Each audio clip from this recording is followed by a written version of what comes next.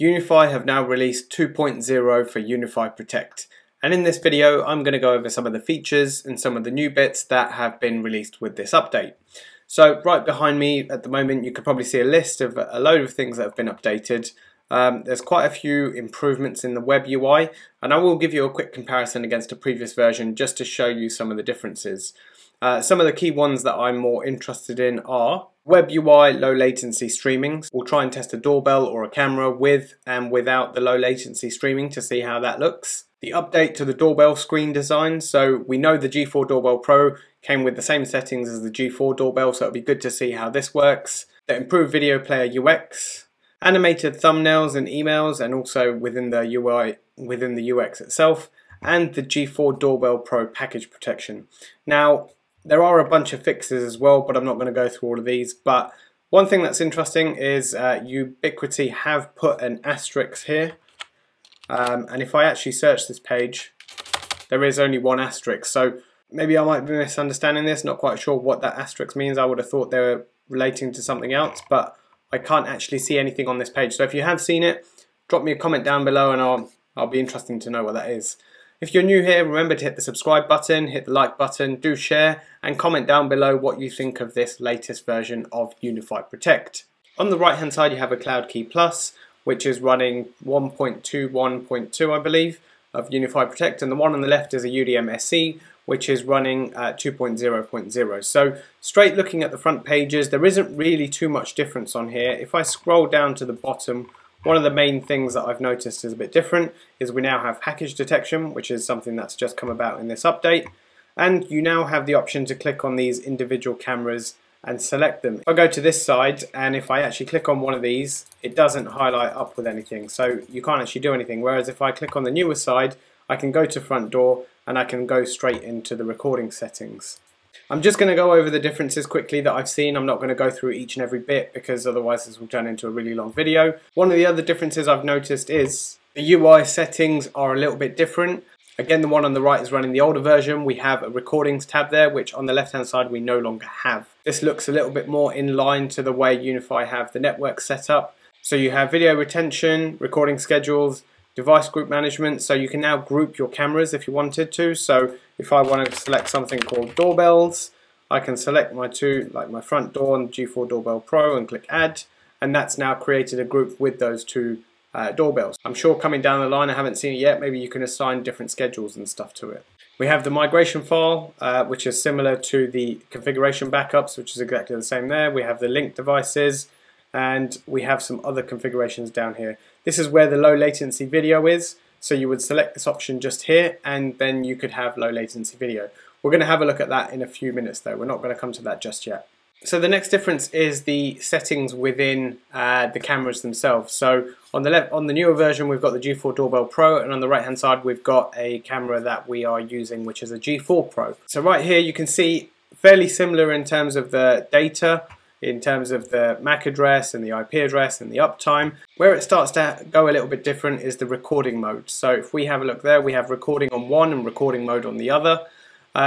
You have the scheduling, so you can apply your schedules to this. Now again, some of the other sections have been updated in terms of naming. So you have detections. So right here you have motion detection and smart detection, and then you can actually select what you want. So person, vehicle, or package. Package is only available on the G4 Pro according to the website. And we have the smart detections on this side, which is the person and vehicle detection on the G4 Pro. Motion zones, smart detection zones, and privacy zones. And you have detection record settings, which again are fairly similar, recording quality, motion zones, smart zones, and then privacy zones. So some of the settings are the same, but some of them are a little bit different too in terms of where they're placed. Then we have a look at the settings tab. You can see it's just got the name, the microphone sensitivity. So this is where the device group is. So we already have the device group that we configured earlier, so we can change it back to none, or we can put it under doorbells, whichever you want. You can actually now adjust the camera picture from here. So if I click on this, it brings up the settings that I guess we're kind of used to previously. Maybe this is a bit of a UI glitch because of the way of the size I've got the window, but we can start playing around with some of the settings on here if we wanted to do so. Microphone sensitivity, the infrared, you can now change the sensitivity just here. Status, sounds, lights, and this is where the doorbell messages. No further update in terms of adding your own image or whatever it is. You can type in a message of whatever you want. You can create a new message and you can display it for a number of times. Please do not knock.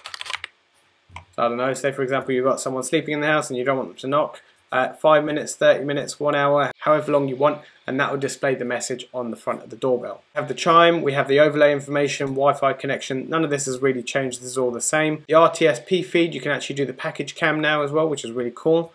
And finally, manage. There's some of the differences between the two versions. Now, a couple of things that I wanted to look into a little bit further. One was the package cam. So I mentioned earlier about the package cam on the G4 Doorbell Pro. I actually found on the front door as well. So if I go to recording mode and detections, there's actually a package available there. I've actually tested this and it does actually pick up a package. It doesn't notify you because the notification option isn't there yet. Now whether this was meant to be taken out before this release or whatever, but that does actually work. And I'll show you it working in a minute. If I quickly jump across to settings and go to notifications, if I go to the doorbell notifications, you can see we have package detection just here. And that does pop up because you can see that. I'll show you a quick demo on the screen just now of that popping up, and that's just there. But on the G4 doorbell, that notification doesn't exist. So if I quickly go back to my detections, so if I filter out by packages, you can see I have 2 here that were actually taken on my G4 Doorbell Pro, but this is my front door. So if I click on this, you can see that package is just there, and it's picked up the package from my G4 doorbell. So even though the support may not be there for it there, the G4 doorbell package detection does work because I've just tested it out and it does work. It just doesn't notify you. Whereas on your G4 Doorbell Pro, you will get the notification to say there's a package at your door. For the animated thumbnails, I've just filtered this by person, and if I just highlight over one, for example, like this one, if I just highlight over this, you can see it's animated, so you can now have a quick preview of actually what's happened just there. I'm just going to try and demo the best I can in terms of low latency streaming. So at the moment I've got a little camera back here that you can see set up, and you can probably see my screen in front of me as well. So I've got that set up and I want to show you the delay that I'm seeing. So if I put my hand up and if I start counting 1, 2, 3, 4 and 5, you can see there's a little bit of a delay. Now this generally is quite good, this latency, it's not too bad. But when you enable low latency streaming, it will stop those delays happening further. So there has been cases where I'm streaming through, looking at a live view, and there's a bit of a latency lag. So what you just need to do is just quickly go to settings, scroll down to the bottom, click low latency, and then you can go back to the live view. Now this is the low latency in the live view, so you let me know if you can see any difference. 1, 2, 3, 4, 5.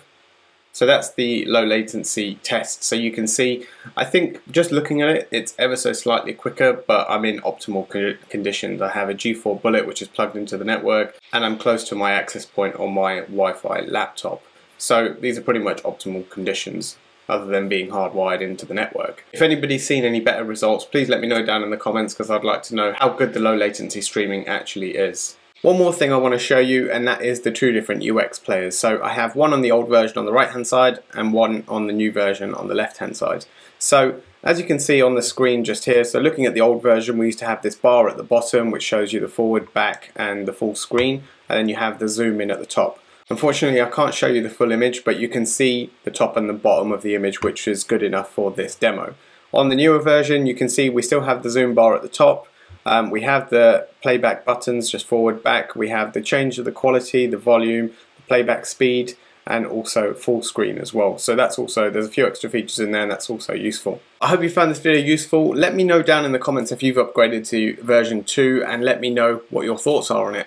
I don't think this is a major release. There are a few different changes, but I don't think this is a major release. There's a few different updates. Maybe they're going in a different direction, which is why they've started 2.0, but let's see what's to come. Remember to like and subscribe and share the video if you want. My affiliate links are down in the description below, so feel free to check them out. This is InsideWire, and I'll see you in the next one.